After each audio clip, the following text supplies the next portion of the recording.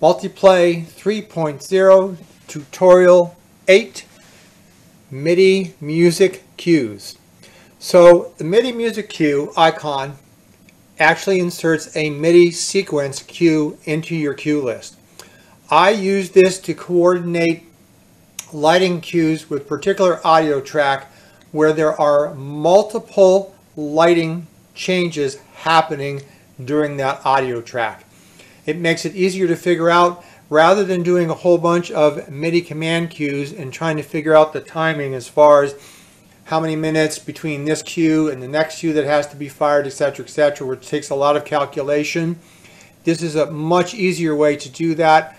I create a MIDI sequence file that matches up with the times that I want the lighting to change with that audio file, and I'm going to show you how to do that in the latter part of this tutorial right now.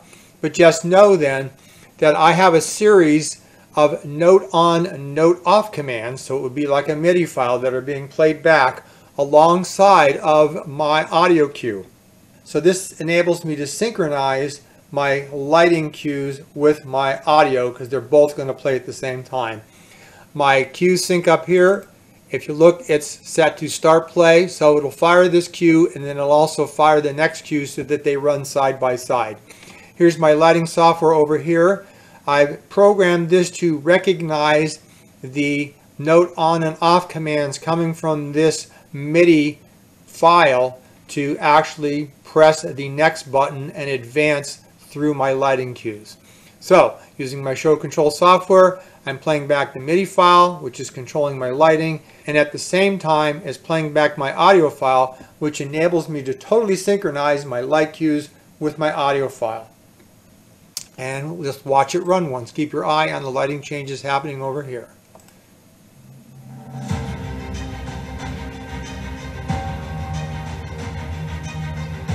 So the lighting changes, you can see the cues sync here being played, MIDI information being sent, audio information.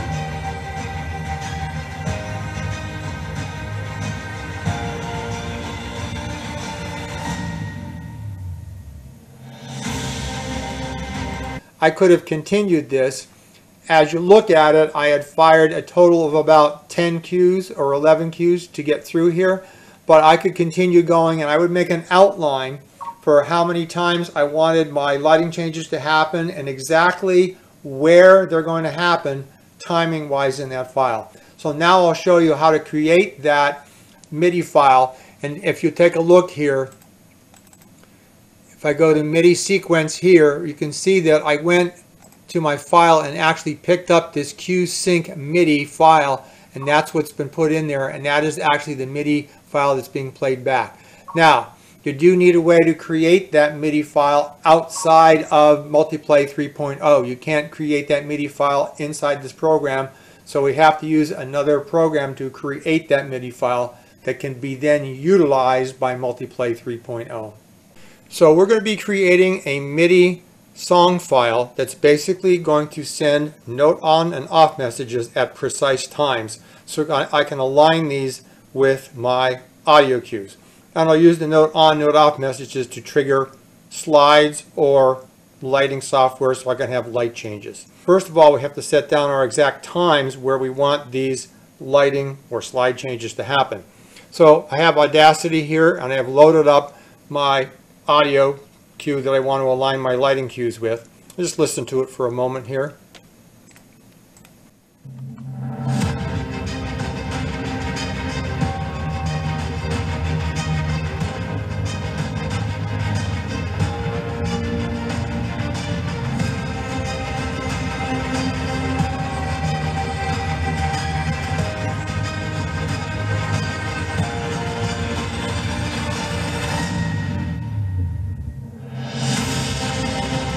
I picked this particular piece of audio because it has definite impact points where I want light changes to happen.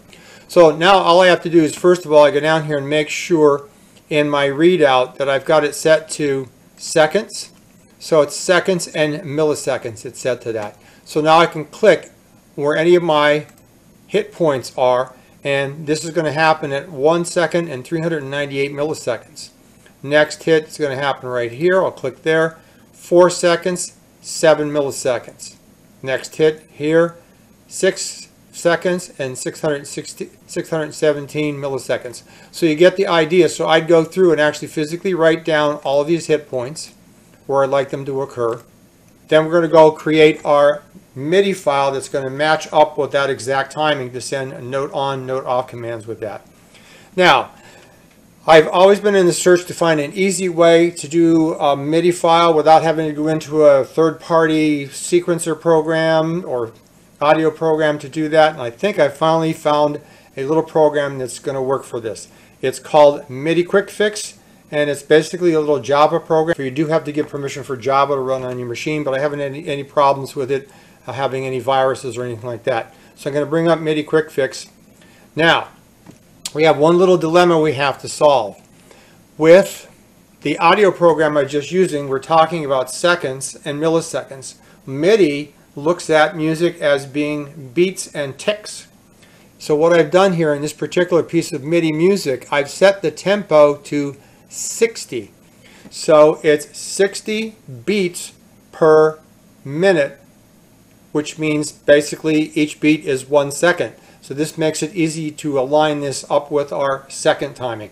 Now the other thing, you have to do a little bit of quick math here. Each beat is going to be split up into 16 ticks. It's because there are 8th notes and 16th notes and 32nd notes, etc., etc. So if you think of it this way, each beat is 1 second, and that's split up into 16 parts. So 8 ticks would be a half of a second. 4 ticks would be a quarter of a second, and 2 ticks would be an eighth of a second. So you can kind of align it that way. Now, the only drawback with this program is that you cannot create a MIDI file. You have to download a MIDI file and then fix it, hence the name MIDI Quick Fix. So you've got to download just a kind of a template file here, and I'll post this. You can either contact me and I'll send you a copy if you give me your email, or I'm going to post this on my website where you can download that. So I basically have a little template file here. Track summary, it's just got one track in it. And when I bring up the track editor, you can see it just has a little bit of information here. Copyright, you just have show control, track name, track 1. This is the most important part here. This tempo has to be set at 60 so that it's going to run at 1 beat per second so we can align it. And then it has one music cue in here. It's a note C1 at a velocity of 64, and it's happening right at the beginning of the MIDI file, okay, at 0, 0, 0, 0 beats and 0 ticks. So now we just have to go through and insert our notes. Now in my case here, I'm going to be using the same note over and over to trigger my go button on my lighting software. So I'm going to have a cue list on my lighting software, and I just need to send this same note on off command to trigger that go button repeatedly as I'm working. So I'm going to click on my insert button over here, and I just move my insert button to the side so I can see what's going on. Now when I look at my timing sheet, my first hit was going to be at 1 second and 398 milliseconds. So we're talking about 1 beat. So click over here, double click, just type 1. That's your beat field. Now I have to do ticks, which is the second field here. Ticks, it's asking for 398 milliseconds. It's almost a half of a second, so almost 8. So I'm just going to say, let's just make it 7. And I'm using the note C1, octave, first octave, and the value is 64. I'm going to go through and put in all of my note on commands first, but realize that you also have to put note off commands, because you cannot send the same note repeatedly unless you turn it off and on. Think of it as being at a piano keyboard. You play the note by pressing down on the key, and then you release it so that you can play it again. So it has to be note on, note off, note on, note off repeatedly. But the easiest way to do this is first put in your note on command. So there's my first hit, and I'll say insert, and you'll see it occur in here. It's at 1 beat and 7 ticks, which would be 1 second and almost a half a second. My next one occurs at 4 seconds and 100 milliseconds. So I'm going to type up here and 4 seconds and 100 here.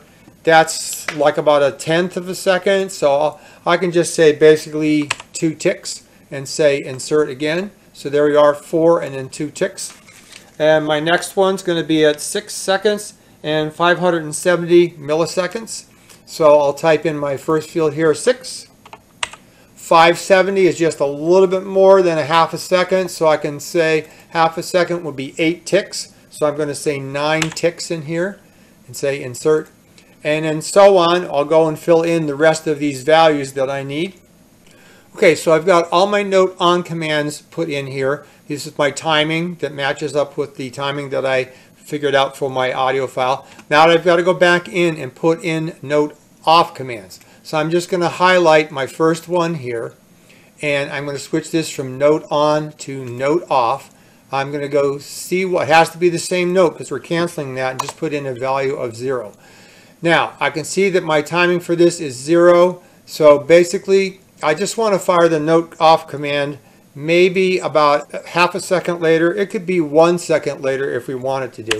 So I'm going to hit 0, and then a half a second later here would be 8 ticks. So I'm going to say 8 and say insert. And notice that it inserted right after there, so it put it right in where it belongs in the file. Let's see, our next one is at 1 second and 7 ticks.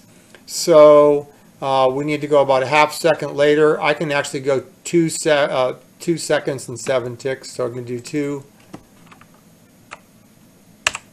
and 7 ticks and say that, insert it. You can see now why I like to do all the note on commands and just go back here and put my note off commands in. This one's at 4002, so I'll just make it at 5002. So it's like a whole second later, the note off command, 5 and then 2 here, and insert that one. Next one's at 6 and 9 ticks, so I'll make it 7, and I could say 5 ticks for that purpose. Next one's at 9 and 5 ticks, so I'll make it at 10, and it's already set at 5 ticks. I can insert that one, and so on. So I go down the whole file here and fill in all my note off commands. Okay, so I've finished putting in all my note off commands. Just go back through your file and make sure that you do have a note off command for every note on command. That's important, or again, you won't be able to repeatedly fire that cue. So it looks like everything is great here. So I'm not going to overwrite my template file that you downloaded from me, and I'll just do a save as. So I'm just going to put this on my desktop here and call it Hero Sync. And that's going to be my MIDI file. And oh, file type, make sure that we do HeroSync.mid. So now I'm going to bring the MIDI file in alongside of my audio file so they can play side by side and execute my light cues for me. I already have my audio cue loaded up here. Now I'm going to put in my MIDI song file, which is this. And I'll pick that from the top, my HeroSync mid. Puts it in. I'm going to move this up into the first position. If there is a little bit of a timing delay between the two, remember you can adjust that in the beginning of the cue files here. But it seems like these always work best if you put the MIDI file first, followed by the audio file in here. Now we have to make sure that they're going to play at the same time. So in my first cue, which is my MIDI cue, I'm going to select Start Play. So it starts this cue, but it also goes to the next cue and plays the next cue at the same time. The next cue is just a standard start advance. So we should be good to go. I've already set this up with my lighting software so that my lighting software is going to recognize that note on, note off command, and it's going to actually press my next button on here to get started. So let's see what we have. I'm in run mode with my lighting software, and now I'll just fire this cue, and you should see the cue list start and progress through here in time and in synchronous with the audio.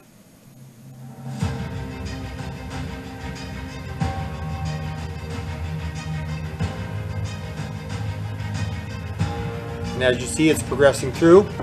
If you do see any timing issues, you can always go back into MIDI Quick Fix and adjust the timing of those MIDI cues a little bit.